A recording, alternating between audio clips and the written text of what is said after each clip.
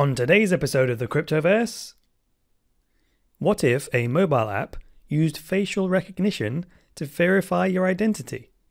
Well, that's what the Humaniq app is aiming to do. Plus, they are planning an ICO.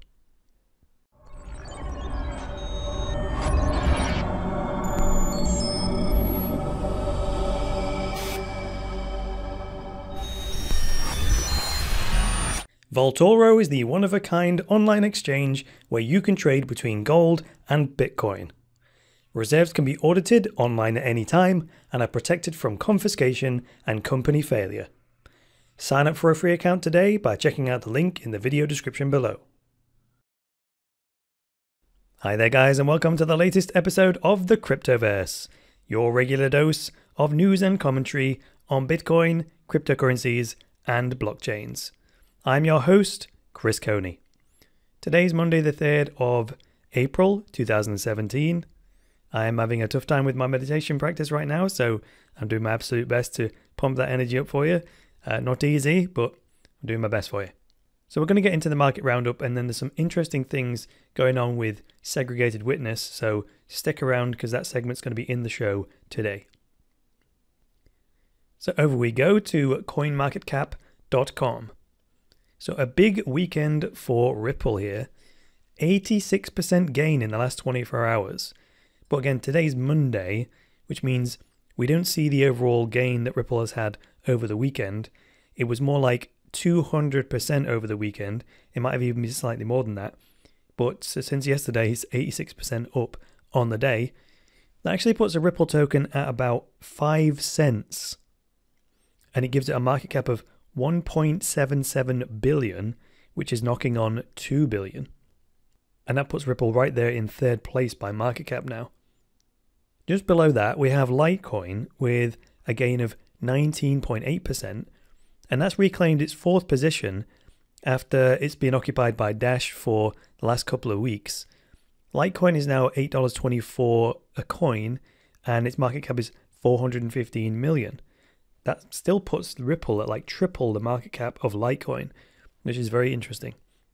And Dash itself has gone the other way, down 20.6%, $55.57 a coin, and now has a market cap of 400 million, which is way down from that 700 million that we saw when Dash was around $100 a coin. So looking at that, actually, it's almost nearly halved from that high. Now let's give an honourable mention today to NEM, because it is up 16.9% today, putting it at about 2 cents a coin. And in terms of other crazy moves, we have Doge down here in 14th place, up 47.5%. And like I say, that now ranks in 14th place with a 53.7-ish market cap. Now you can tell I'm having an off day today because I've even forgot to do my highlights. Apologies for that.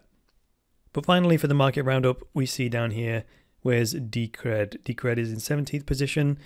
It's the biggest loser officially today, beating out Dash with a 24.5% drop, resulting in a coin price of $9.52. So this didn't happen today. It happened over the weekend, but you might have seen me tweet this out because as soon as I saw this, I thought I'm not going to wait till Monday to actually announce it. But on Litecoin's segregated witness tracker here, the percentage has gone up to 58.5%. So I'm looking at my figures here, and the last time I looked at it on Friday, it was 22.64%, which is a huge jump. And also bear in mind, if I bring my cursor back here, 58.52% current level of support, that's knocking on the target, the actual threshold, of 75%. So it's really not that far off now. And of course, we're assuming that it's going to hold because a miner could revoke their support at any minute. It's just that that was a significant gain. And this is actually the closest that Litecoin has ever been to activating segregated witness. So I just thought I'd point that out. There's nothing really that significant going on with Bitcoin scaling, so I'm not going to go through that today. I almost forgot to mention this. I saw this tweet from this fellow Wang Chung, and his Twitter handle is at F2pool_Wang Chung. So F2pool is a mining pool, and it says here someone hacked the major mining operations and their stratum has been changed to Antpool blah blah blah. So what that basically means is that some other mining pools had been hacked, and then that mining power pointed towards the F2 pool. It says our hash rate doubled instantly. The reason I'm mentioning this is that I just talked about the sudden jump in support for segregated witness on the Litecoin network. And then when I saw this, I haven't put these two together yet, but I'm wondering if that inflated support for segregated witness on Litecoin is actually artificial. And it may be the result of this. I don't really know. I've not looked into it, but I figured I'd mention it. So if anyone wants to look into this and then come back to us, I would appreciate it. And then for the news segment today, I've turned to the Cointelegraph. For this article called Humaniq opens pre-ICO for bank transfers and updates their app. Now bear in mind, this has a sponsored label on it, so the author of this article has paid the Cointelegraph to publish this article. I had no hand in that. I just found the article interesting anyway.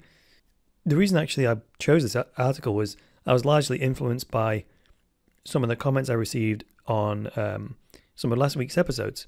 You know, sometimes I talk about how proof of individuality in this world of blockchains would actually prevent one individual from creating, say, thousands and thousands of wallets and then corrupting voting systems like proof of stake and all this sort of stuff. Now, the technical term for this is a Sybil attack, but correct me if I'm wrong on that. I believe that's what you call a Sybil attack, where a single individual almost has like split personalities, pretends to be thousands of people in a computer network, and then can abuse their influence, if you know what I mean.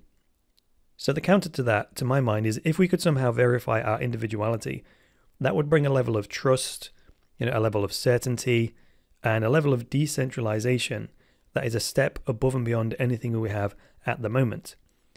And there's still a possibility of a Sybil attack in many of the networks in the blockchain space, so I'm always looking out for solutions to this. So in the comments of those previous videos, someone suggested that Humaniq had potentially solved this problem. So when I saw this headline, I thought it was the perfect opportunity to talk about it. So it says here, Humaniq, a revolutionary new mobile application, has announced the launch of its initial coin offering, hereinafter referred to as ICO, a pre-order fund for bank transfers on their website in order to meet the expected high demand. So this is the other thread that goes throughout this story. This is actually what the main story is about. Their ICO is coming up and they're going to allow bank transfers before the ICO to mitigate any congestion that there might be on the Bitcoin network when the ICO formally launches. So it then goes on to say the cutting-edge product combines the latest biometric, blockchain, and mobile technologies in order to bring a new solution to the global problems of providing global financial inclusion and illiteracy that keeps some 2.5 billion people living in poverty. So there's the answer to that fundamental question we always have to ask about a project. What problem does it solve? What problem does it aim to solve? And how big of a problem is that? Right, there's a lot of talk about financial inclusion in the blockchain space. And the reason why I think this is important is because including an extra 2.5 billion people in the global economic system would actually change the nature of the global economic system. And by that I mean it somewhat spreads out and dilutes, the purchasing power over a broader base. Now, of course, that's one phase in an overall process, because if, for example, you live in a country with a totalitarian government, being included in the financial system isn't necessarily going to make that much of a difference, but at least it begins to loosen the grip on centralized bodies of power by giving people more choices. I've highlighted this bit in yellow here that says Humaniq CEO Alex Fork. His name is actually Alex Fork, and he's heading up a cryptocurrency project. I just thought that it was funny that his surname was Fork, so I thought I'd point that out. Anyway, moving on here to the green, it says, according to Fork's white paper, more than 3 billion people live on less than $2.50 a day, with around 80% of the population surviving on no more than $10 each day. Now, the main reason I think it's terrible when I hear about how little money these people live on is that it doesn't adequately cover basic physical and survival needs. If we take it to the next step though, and pretend for a second that everyone in the world has enough money to satisfy, let's call it the bottom level of Maslow's hierarchy of needs, the honest question, which I don't yet have an answer to, is, well, what then? You know, we might not know the answer to that until we actually get there. It's just something I find that my mind does. It's always looking ahead to see where things are going. That's probably why, or what got me involved in cryptocurrencies in the first place. You know, I've read a lot of books on happiness, and explains one of the reasons why I'm heavily into meditation. But in terms of material wealth, there's this great law of diminishing returns. Like the first, I can't remember the specific number, but it's something like up to and including about $10,000 or $15,000 of annual income. The increase is say from $1,000 a year to $2,000 to $5,000 to $10,000. The amount of happiness you get from increasing your material wealth from in those steps, you know, 1,000 a year to 10,000 to 15,000 a year, the money makes a huge difference to one's level of happiness. But then once it peaks over something like $15,000 a year, you need like massive leaps in wealth to make even the slightest difference to someone's level of happiness. So you'd have to go from, don't quote me on this, but you'd have to go from like $15,000 a year to maybe $100,000 to get even one, fraction of a point movement on one's happiness index. Then you might have to go from 100,000 a year to 1 million a year to get another fraction of a point. So beyond $15,000 a year, don't quote me on that, material wealth ceases to have any appreciable impact on one's happiness levels. So what I'm really getting at here is, once everyone's got their survival needs satisfied, what happens to the dissatisfaction that people will continue to feel when material wealth doesn't continue to increase their happiness at the same rate?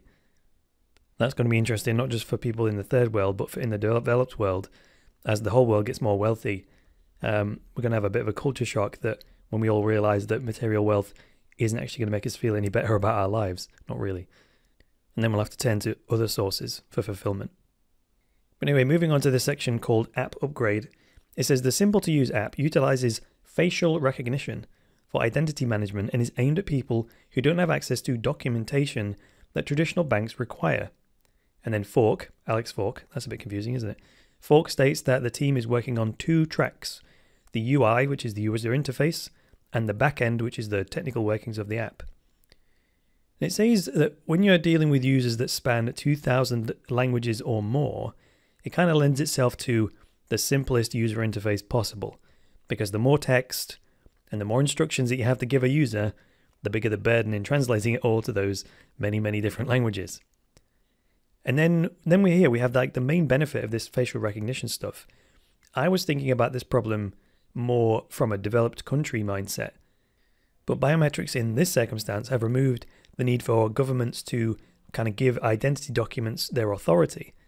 In this case, your body becomes the authority, or at least your bodily readings from, a facial recognition or fingerprints or whatever, right? And then in terms of dates and the question of when, in the purple here it says Humaniq is planning to release a live version in June or July, with a global rollout expected towards the end of 2017. Well, that's pretty quick, wouldn't you say? Between their ICO and a global rollout, that's only like a 6-month gap. Things move pretty quickly in this space, no doubt about that. And then the article signs off by saying that they've opened a 3rd office in London after already opening offices in Moscow and Luxembourg. And of course, their London office places them close to lots of other, financial technology startups, so they can more easily build relationships and give the Humaniq project the best possible chance of success. So thanks for joining me today, guys. If you liked this episode, hit the like button. If you disliked it, hit the dislike button. Please leave me a comment below with some feedback and get subscribed. And please support the Cryptoverse and boost cryptocurrency adoption by going to cryptoversity.com/podcast and becoming a patron. From just a few dollars a month, you can secure Cryptoversity's future, get unlimited access to all Cryptoversity courses, and access a private patrons-only chat group where you get direct access to me. That is all for today, guys. I'll be back tomorrow with another episode of the Cryptoverse. So until then, it's me, Chris Coney, saying bye for now.